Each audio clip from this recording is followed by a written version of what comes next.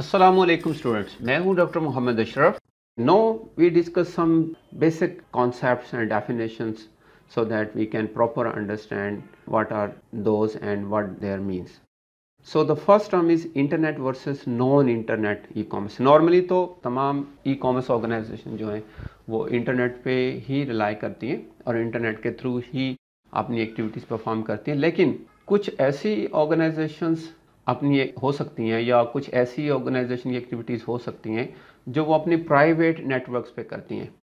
Means internet को use नहीं करती, वो प्राइवेट नेटवर्क यूज़ करते हैं जिसमें वैल्यूडेटेड नेटवर्क भी हो सकता है, लोकल एरिया नेटवर्क भी हो सकता है, सिंगल कंप्यूटराइज मशीन भी हो सकती हैं.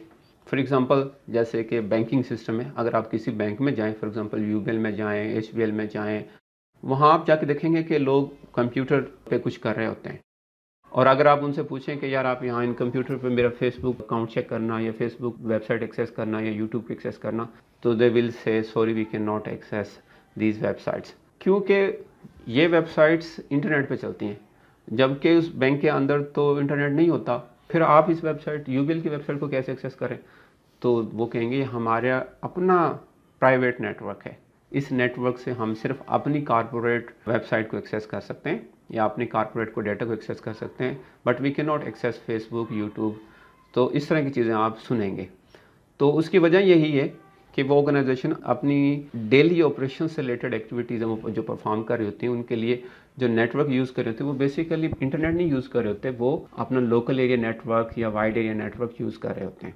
इसी तरह नॉन इंटरनेट ईसी या e commerce includes the use of mobile hand writing recognition computer use by field raps to right there notes in the field. Sometime ऐसे होती हैं कुछ ऑर्गेनाइजेशंस के लोग फील्ड में काम करते हैं और वो वहाँ से कुछ डाटा कलेक्ट करते हैं या जो भी एक्टिविटीज़ परफॉर्म करते हैं, तो उनके पास समटाइम कुछ इलेक्ट्रॉनिक डिवाइसेस होती हैं जिनके ज़रिए वो अपनी एक्टिविटीज़ परफॉर्म कर रहे होते हैं. So those devices also comes under the umbrella of e commerce. So we can say that activities with respect to e commerce वो इंटरनेट की हो सकती हैं, नॉन इंटरनेट की भी हो सकती है, but there are some electronic devices are being used by the organisation employees. Electronic market place, इससे क्या मुराद है? मीन्स वो मार्केट प्लेस जहाँ पे बायर एंड सेलर्स अपनी प्रोडक्ट्स एक्सचेंज करते हैं, सेल करते हैं, बाय करते हैं, but using any type of network, any type of technology. जैसे फॉर एग्जांपल अगर आप traditional way of market place की बात करें तो आप बड़े बड़े मॉल्स में जाते हैं, वो मार्केट प्लेस हैं. जैसे गल्ला मंडी होती है किसी भी डिस्ट्रिक्ट में, ज़राई अजनास की जहाँ पे खरीदो फरोख्त होती हैं, उनको गल्ला मंडी कहते हैं. अगर यही काम सारे ऑनलाइन हो रहे हो, जैसे दराज पे, ओएलएक्स पे, अलीबाबा, अमेज़न, ये जो प्लेटफॉर्म्स हैं इनको हम ई मार्केट प्लेस या इलेक्ट्रॉनिक मार्केट कहते हैं. इंटर ऑर्गेनाइजेशन इंफॉर्मेशन सिस्टम, इससे मुराद ये है कि जब दो ऑर्गेनाइजेशंस जब किसी इंफॉर्मेशन सिस्टम को यूज़ करती हैं for the purpose of handling routine transactions और शेयरिंग इंफॉर्मेशन, फिर हम कहते हैं कि वो organisations inter organisation information system को यूज़ कर रही हैं. अगर ऑर्गेनाइजेशन अपनी ऑर्गेनाइजेशन के अंदर कोई सिस्टम यूज़ कर रही है in order to share some information और process some routine transaction with their internal departments, फिर हम कहते हैं कि वो intra organisation information system use करें. अगर वो कोई इस तरह का इंफॉर्मेशन सिस्टम यूज़ कर रही हैं जिनमें उन्होंने अपने ऑर्गेनाइजेशन के तमाम डिपार्टमेंट्स को इंटरलिंक किया. फॉर एग्जांपल पीटीसीएल में हम ईआरपी यूज़ करते हैं, हमारी कॉमसेट यूनिवर्सिटी में हम सीजी ऑनलाइन सिस्टम यूज़ करते हैं, तो इनको हम इंट्रा ऑर्गेनाइजेशन इंफॉर्मेशन सिस्टम कहते हैं. अब फॉर एग्जांपल आप कॉमसेट की बात करें, कॉमसेट के जो सीजी ऑनलाइन है वो कॉमसेट के 7 कैंपसेस को कनेक्ट करता है.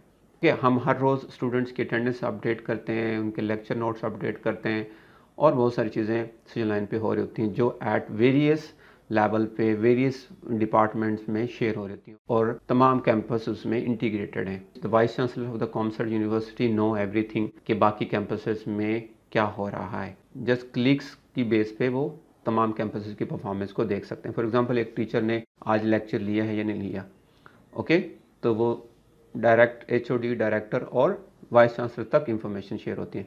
इंटरनेट से मुराद है कि एक ऑर्गेनाइजेशन का इंटरनल कॉर्पोरेट नेटवर्क जिसमें वो बहुत सारे टूल्स को यूज़ करते हैं, जिसमें वेब ब्राउज़र है, इंटरनेट प्रोटोकॉल्स हैं। अगर ऑर्गेनाइजेशन का अपना इंट्रानेट है, जैसे मैंने यूबिल की बात की थी कि वो अपनी कॉर्पोरेट वेबसाइट को एक्सेस करने के लिए अपना प्राइवेट नेटवर्क यूज़ करते हैं, जिनको हम इंटरनेट भी कहते हैं। सो इंटरनेट से मुराद ये है कि एक ऑर्गेनाइजेशन का अपना नेटवर्क जो ऑर्गेनाइजेशन के अंदर सिर्फ यूज़ हो रहा है। Extranet basically refers to a network that uses the internet to link multiple intranets.